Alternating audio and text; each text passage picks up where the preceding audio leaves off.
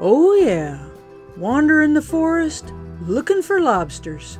Lobster mushrooms, that is. There's one down under the sword ferns, just peeking out. It was so big I had to bring it out to an open spot where I could show it to you. The white cracks show the original Russula brevipus mushroom that's been parasitized by the orange Hypomyces lactiflorum mold that makes the lobster mushroom so good to eat.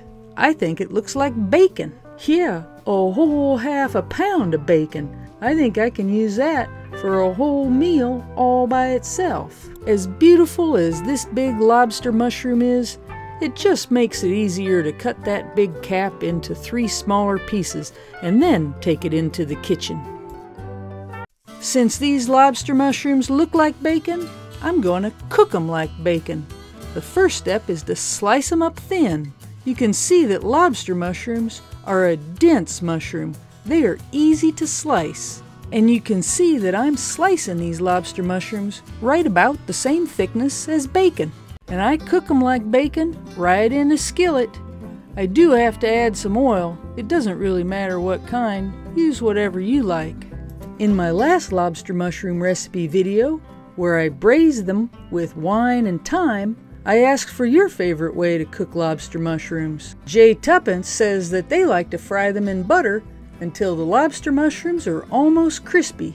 That sounds good, Jay Tuppence. It may be a lot like this. Let me know. And Afke Zonderland says that they like their lobster mushrooms cooked in butter and garlic. That sounds really good too. Thanks, Afke.